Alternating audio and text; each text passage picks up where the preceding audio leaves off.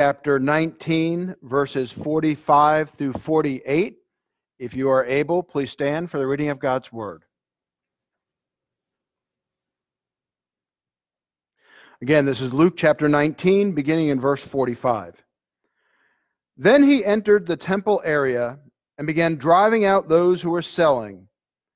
"It is written," he said to them, "My house will be a house of prayer, but you have made it a den of robbers." Every day he was teaching at the temple, but the chief priests, the teachers of the law, and the elders among the people were trying to kill him.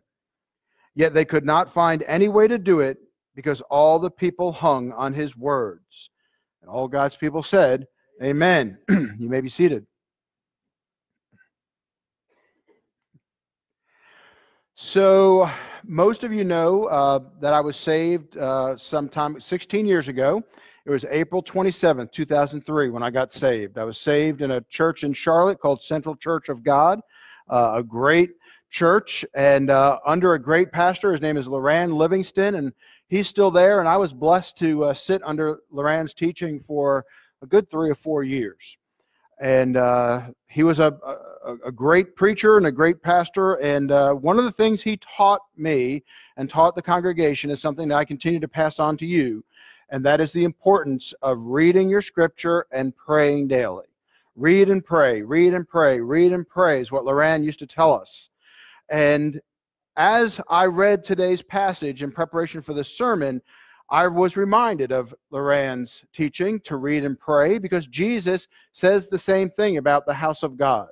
He says, "My house is to be a house of prayer." And then he goes on in the passage to teach in it daily. And of course, we know he's teaching God's word. And so that's really the message for us today. God's house is to be a house of prayer and a house of God's word, and a house for all people.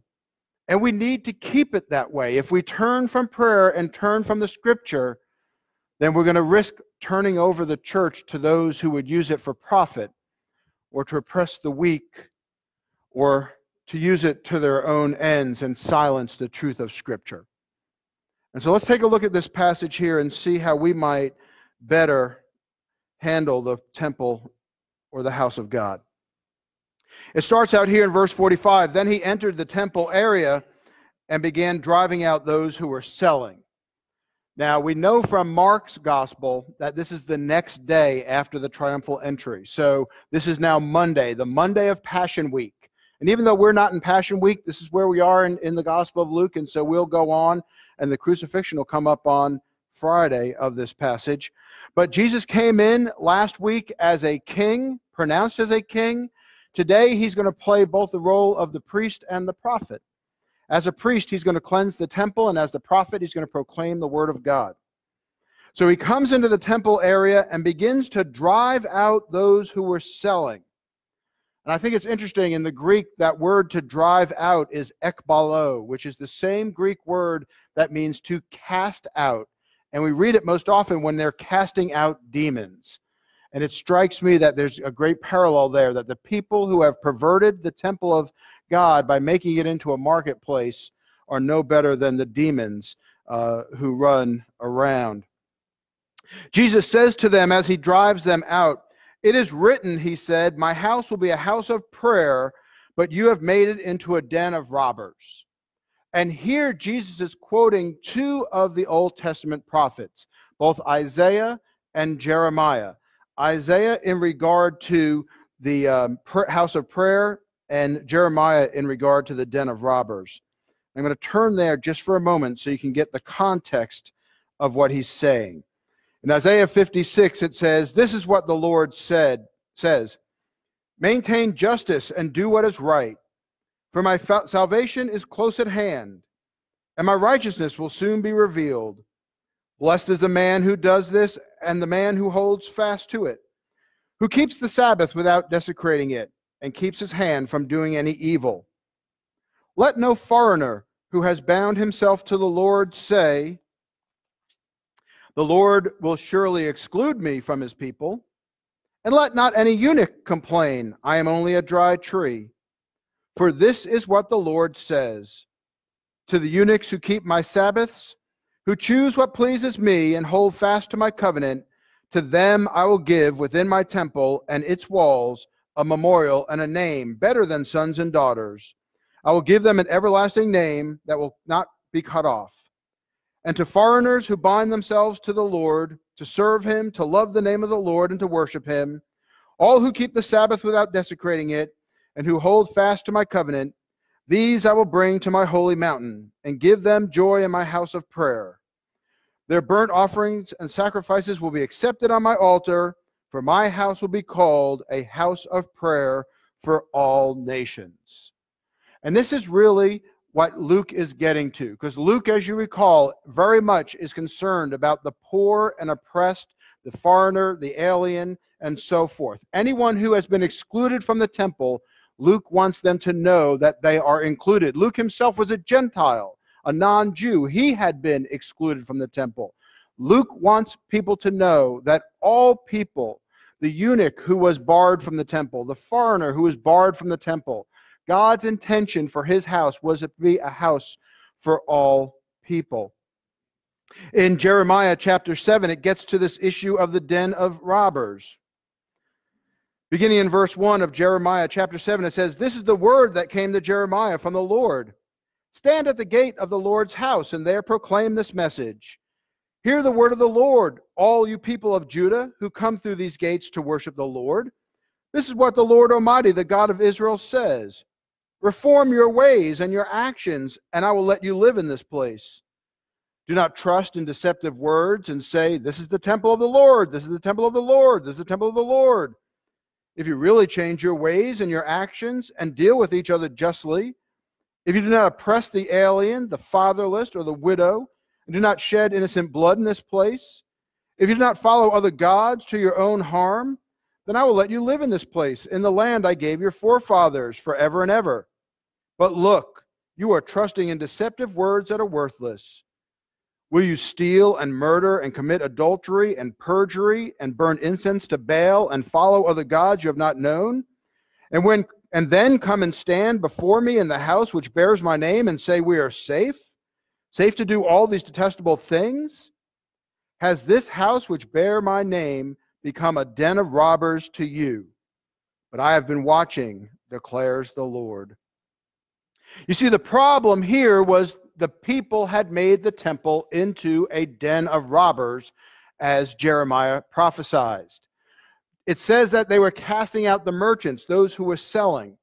And Luke is relatively succinct in his passage here, but we know from the other Gospels that they were selling doves and they were also exchanging money. And that helps us to understand a little bit better about what's going on. You see, when you were traveling for the Passover or any other festival and come to the temple, you had to do two things. You had to pay the temple tax and you had to bring your sacrifice. Now, to pay the temple tax, you could only pay it in the temple shekel. It was a specific coin. Most people traded in Roman denarii. All right, it was a Roman coin. And as you remember from the passage with Jesus, when he said, "Whose image is on the coin?" they said, "It's Caesar's." Well, having the image of Caesar on the coin was blasphemous to the rulers of the temple, and they said you could only have shekels as the temple tax. And so therefore, if you were traveling from far away and you brought your Roman denarii and you went to pay, you couldn't. You had to exchange it at the temple and get shekels. Well, the problem was the merchants knew that, or the money changers knew that you had to have shekels. And so therefore, they had an exorbitant exchange rate. It's kind of like when you're in the airport and you exchange money in the airport, right? You don't get the good deal. Same thing in the temple. The people would come from traveling around, they'd try to exchange for shekels, and they got ripped off. And this hurt the poor the most. And then when we read of the doves, you have to understand the sacrifices that were offered. If you were a well-off or relatively wealthy person, your sacrifice was a lamb or a goat or maybe even a bull. But if you were poor, you couldn't afford those things. And so there was a provision for the poor that their sacrifice only had to be a dove, a relatively inexpensive animal. But then think again, if you were traveling, let's say all the way from Nazareth, as Jesus did, all the way down to Jerusalem for the Passover, that's a week's journey. You might even have a dove at home in Nazareth, but then you got to cage that thing up. You got to walk it for a week down to Jerusalem. You got to keep that thing alive. And then, heaven forbid, it escapes. You get to Jerusalem, you're empty-handed. So very often people would sell the animals they had in their hometown, take that money, and then go to the temple with the intention of buying one when they got there. But of course, that was a problem too, because the merchants knew that. And the people would come and they would go to buy a cheap dove for a couple of pennies, and they would be charged dollars for it, because the merchants knew they had them over a barrel. And so in that way, they were oppressing the poor as well. And Jesus knew this, and Luke knows this, and Jesus drove them out because they were doing everything the prophets had prophesied about, taking advantage of the foreigner, taking advantage of the poor, taking advantage of the fatherless and the widow. They were not only making the house of God into a marketplace, but they were taking advantage of people, the people that God wanted to come into the house. And so with that, Jesus chases them out and then cleanses the temple so that it's ready to be what it was intended to be, a house of prayer. And we need to remember that. All right, the church in its history has done some bad things. It's done a lot of good things, though. But we've got to remember that the church is always open to all people. All right, this is not to be a place of commerce. We have a rule, actually, within the church that you cannot sell on church property for personal gain. All right, that's a good rule, and we're going to keep that rule. This house needs to be a house of prayer for all people. So anyone should be allowed to come in those doors and hear the word of God preached. And that's something we need to hold fast to. Our prayer is important because as we do it every week, God hears our prayer and then He responds in His way, by His will. And as I often say, let us align our will with God's will because He has whatever's right for us. But it concerns me that there's many so-called evangelical leaders who have taken positions that I would say are against people whom God would like to see come to the temple. Taken positions against the foreigner in particular.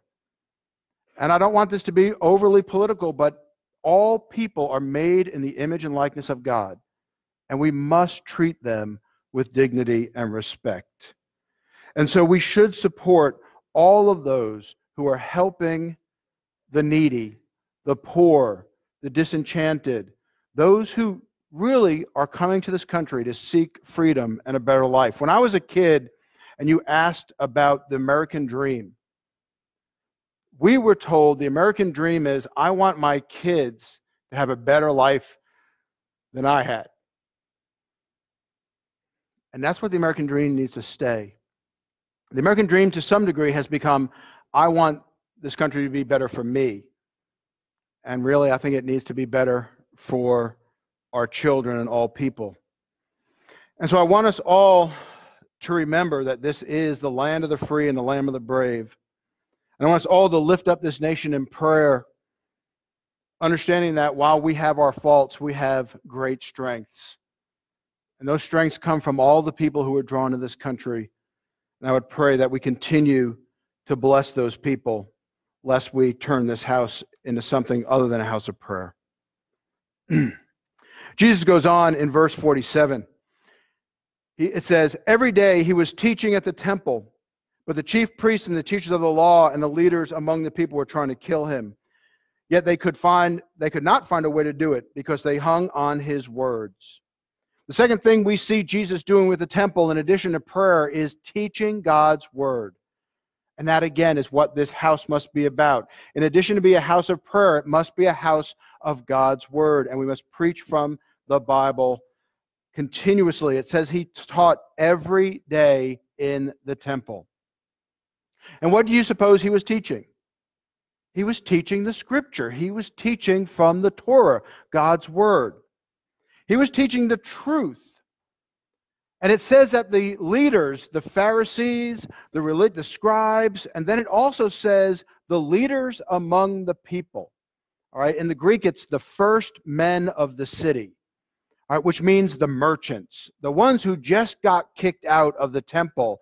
They want their revenge. They want to get Jesus out of the temple and get business started again. Jesus can be bad for business. Paul will have the same thing. He'll go to Ephesus, I believe it is, and he'll preach, and all of the people will throw away their idols, and the silversmiths go crazy because their silver business, their idol business, goes broke because Paul is preaching the word of God and people are throwing away their idols. The house is to be a house of God's word. And it says that they want to kill him. Now that word, I'm not so sure that that's a good translation. The word is apollyon in Greek, and it can mean to kill. It most often means to destroy, or it also can mean lost. When we read about the lost coin and the lost sheep, that word apollyon was the same word. And I think at this stage of the game, where we're at the beginning of the week, they really just want to get rid of him. They want him lost. They want him destroyed, at least his reputation. But what does it say? Why can't they do that? Why can't they destroy him? Because the people are hanging on every word. The people are hanging on every word. And what are the words that he's speaking? He's speaking the word of God. You see, no one can stand against you if you're preaching the word of God. They can try. They can try to silence you as they're trying to silence Jesus. But the word of God is eternal and authoritative, and it is there for all time. And no one can stand against God's word. Charles Spurgeon was called the Prince of Preachers. And he said something that I posted actually about a week ago. If I did not believe in the infallibility of Scripture, the absolute infallibility of it from cover to cover, I would never enter this pulpit again. And when I posted that, I said every pastor needs to stand by that. If this Bible is not true, then I'm wasting my time and your time. If this is not the inerrant, infallible, eternal, authoritative word of God by which we should set our faith in life, then we're wasting our time. And we need to continue to have a high view of Scripture. When I went to seminary, or actually before I went to seminary, I was looking at seminaries. And I had the opportunity to sit down with one of the seniors at Reformed Theological Seminary where I went, RTS. And I asked him, what's the differentiator between RTS and other seminaries? And his answer was quick and specific. We have a high view of Scripture. And for me, that was it. I was like, I'm here. Because that's it. If you hold a high view of Scripture, you will not go astray. But unfortunately, many of the churches today have lowered their view of Scripture. There was a survey by the Barna Company of pastors asking how they hold a biblical worldview, and they asked certain questions to determine if they hold a biblical worldview. I'm happy to say at the time, the Southern Baptist pastors scored the highest at 71%. That means 29% don't hold a biblical worldview.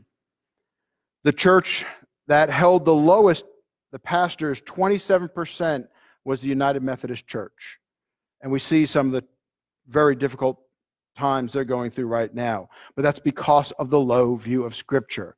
So long as we hold up Scripture high and trust in God's Word, we will be able to stand against anything. And so we individually must be steadfast in our high view of Scripture. We can't let that drop. If we drop our view of Scripture, we drop our biblical worldview, and we begin to accept things that are against God's Word. If we stand on the authority of Scripture, no one can stand against us because we have God's Word behind us. And so as I come to a close on this passage, let me remind you of the things that Jesus said about the temple of God. It's to be a house of prayer and a house of God's Word. Jesus was speaking at the time of the physical temple where he was. Now that temple no longer stands, as you all know. But where is the temple of God today? The temple of God is not just this building, but more specifically, the temple of God is the body of every believer. The scripture says that the Holy Spirit comes to live within you when you believe, and your body is the temple of the Holy Spirit, the temple of God. And so I want you to apply these lessons today, not to this church building, although we should. I want you to apply it to your own temple, the temple of your own body. Is your own body a house of prayer? Is your own body a house of God's Word? Are you feeding yourself with God's Word?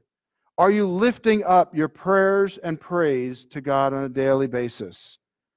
We must, we should, and it's the teaching of the Lord. And all God's people said, Amen. Amen.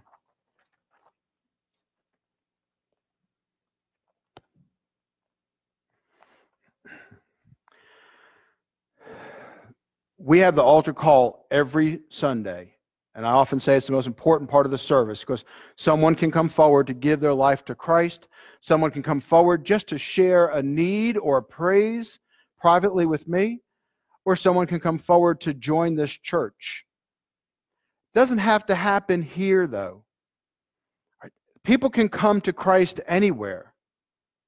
If you are the temple of God, if your body is the temple of the Holy Spirit, there's nothing stopping you from leading someone to Christ out there. They don't have to come into the church. Praise God, they do. If you're out there and you're in prayer and people see you, they may respond. Just this week, I was at the men's breakfast. And I was taught by the Gideons, all right? You can learn from everybody well if you spend time and listen. The Gideons, the first time I went to breakfast with one of the Gideons, asked the waitress, we're about to say a prayer for you. We're about to say a prayer. Is there anything we can pray for you? And then the woman answered. So at the men's breakfast, I pulled our waitress aside. Now, she's the same woman who serves these 30 men every Wednesday morning for breakfast. And I said, the Lord just inspired me, and I said, is there anything I can pray for you? And she said, yes. She said, July 16th, I'm having a surgery. All right? Can you pray for me? This woman is a waitress. You and I know that this woman is making her money off of tips. This is how she gains her living. If she's not working, she's not earning income. And so I challenged all the men that morning. I said, this woman waits on you every Wednesday. Tip her well, because she's going to be out of work for a couple of weeks and have no income. Right? That was a blessing of the Lord. And it was just a simple, can I pray for you question. All right? Maybe that will lead to bringing her to Christ. I don't know. But it's a great message to hear. Always bring the Lord out into the world and lead somebody to Christ. But while we're here, I'm going to make that offer again. The house of God is for all people. All you need to do is turn your life over to Him in repentance and faith. Come forward, confess your sin, and ask for salvation, and the Lord grants it. I told you 16 years ago, April 27, 2003, I did just that. I knew I was a sinner. I knew I was on my way to hell. The pastor's sermon convicted me, and I came forward. And that day, I felt the sin of the world just drop off of me. Frankly, my sin, not the sin of the world. My sin just washed away in the blood of Christ. And you can have that today too. Those of you who have given your life to Christ, if you would like to come forward and share a praise or a prayer request with me privately, you're welcome to do that as well. Then, of course, if anyone here would like to become a member of the church and be a part of this fellowship, I welcome you to come down as well. I always say that if you visit the church, it's like dating. When you come down the aisle, it's like getting married. So you can make that commitment today. But Terry, would you please lead us in the invitational hymn? And as he does, if the Spirit moves you, please come forward for any reason that God might bring you here. All to Jesus I surrender. It's hymn number 596 is our invitational hymn. Would you stand while we pray? while we sing in the house of prayer.